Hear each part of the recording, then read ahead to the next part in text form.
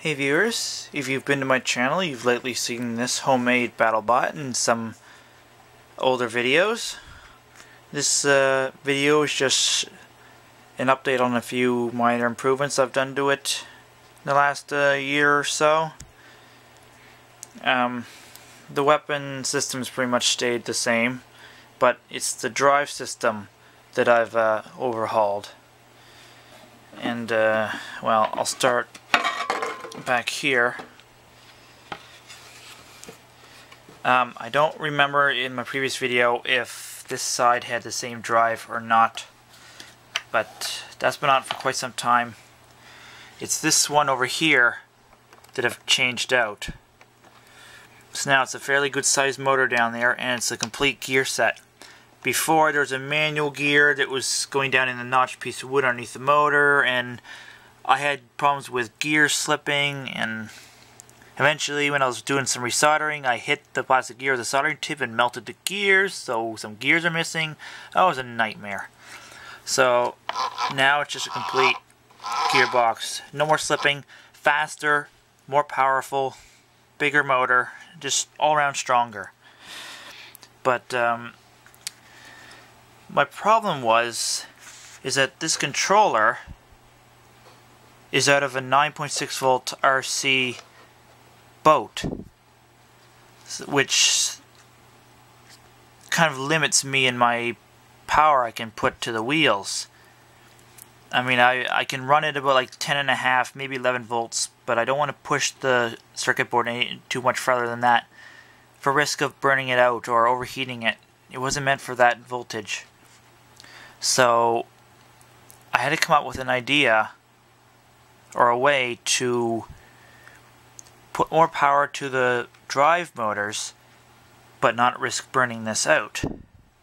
So what I've done is I've completely isolated the power going to the controller and going to the motors. So now the controller gets about 9.6 or 10 volts, and the drive motors get the full 12 to 13 volts that the lead acid batteries put out. And down the road, if I can swap out larger batteries for smaller ones and double the voltage, I could put 24 volts to these motors and go twice as fast. But actually isolating them was really tricky. Some of you might have seen one of these before. It's like a single pole contactor or a relay.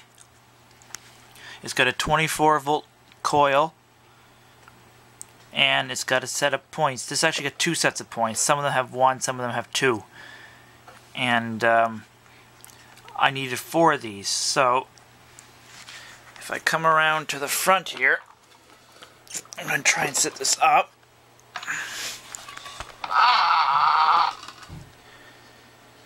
Yeah. Now these are actual contactors. These are contactors you'll see in full-size heat pumps and whatnot. They run the compressors and whatnot. Now again, they're all 24 volts, but doing a little testing, they actually will pull in at about 4 to 6 volts DC. And I've actually made it even lower by taking them apart and putting slightly weaker springs in that pop them up. Now these still pop up all freely, but the coils don't have to pull so hard to get them to pull down and snap.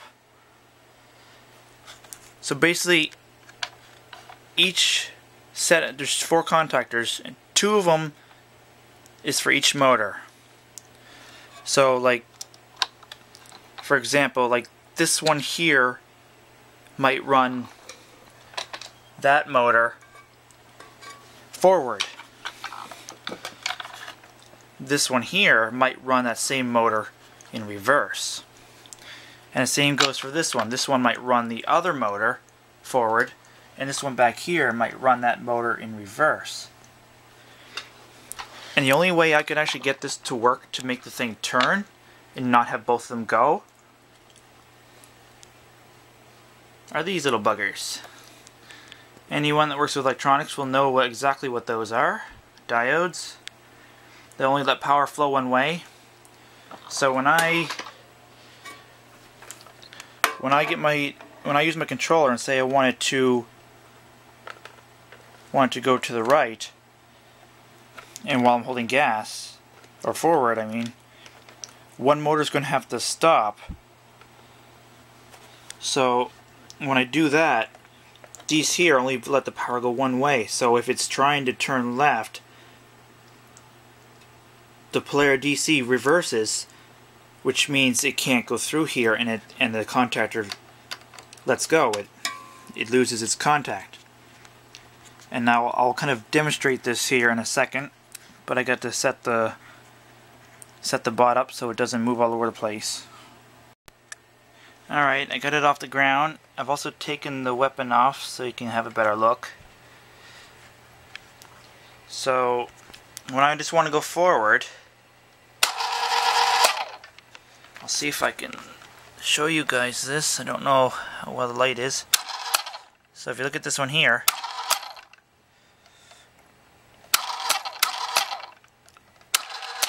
now if you notice this one here, let's see if I can get some light in there so you guys can see.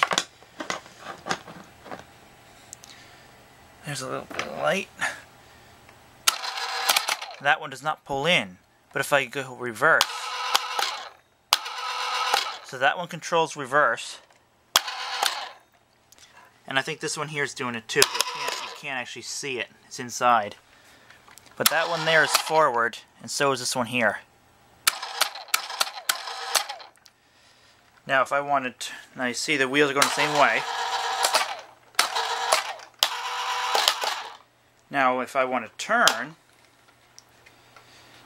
it's not easy to do here, holding the camera and trying to use two fingers to do this.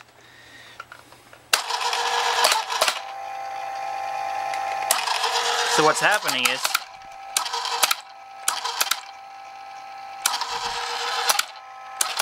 so it's probably the middle one stopping. Now if I go the other way,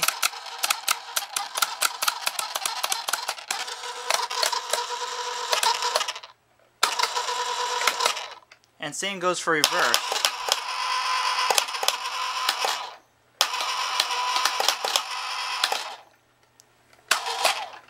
So it's better this way because you're isolating this and not risking overloading it. That way, you know, you can give the drive wheels its full 12 volts, and I think it's just a better way of doing it. And if anyone asked me for a wiring diagram, God forbid, I really couldn't draw this up. It took like all of my brain power to kind of figure this out. I kind of had to do it as I went. And but for any of you that are, you know, into BattleBots and just kind of want to do something as a hobby with no real intention of fighting in an actual fight, using contactors would be the way to go if you want to get more voltage to your drive. The same could be done for your weapon too. I could put a contactor in here. Unfortunately, this remote doesn't have multiple signals, so there's no, if there were a button on here or something that I could push in to run the weapon, I would, but I need a much fancier remote.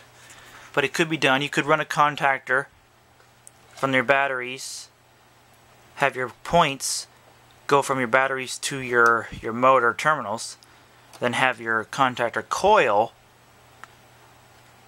going to the right power source, like say 12 volts or 9.6 volts, and that goes to the contactor coil and over to your battery and to your controller, which in this case is this here. Or it would have to be a second controller. I'm not sure. I do have other controllers. That's out of a truck. That's also out of a truck. There's one there. As you can see, there's in there. So I mean, it's a better way to isolate the voltages if you don't want to risk damaging something and you want to get more power to your wheels or to your weapon. It's definitely the right way to go. And like I say, these are just standard 2-pole 24-volt AC contactors you'll see in heat pumps, anything that would where you need to separate control voltage from line voltage, like 24 volts and 240 volts. But so yeah, so it's just a little update of the bot. Better drive, more voltage to the drive, better power isolation, and I've got a minor signal problem. I'm not sure why. I don't know why it's doing that, but I'll figure it out. Anyway, thanks for watching, everyone. I hope this helps somebody.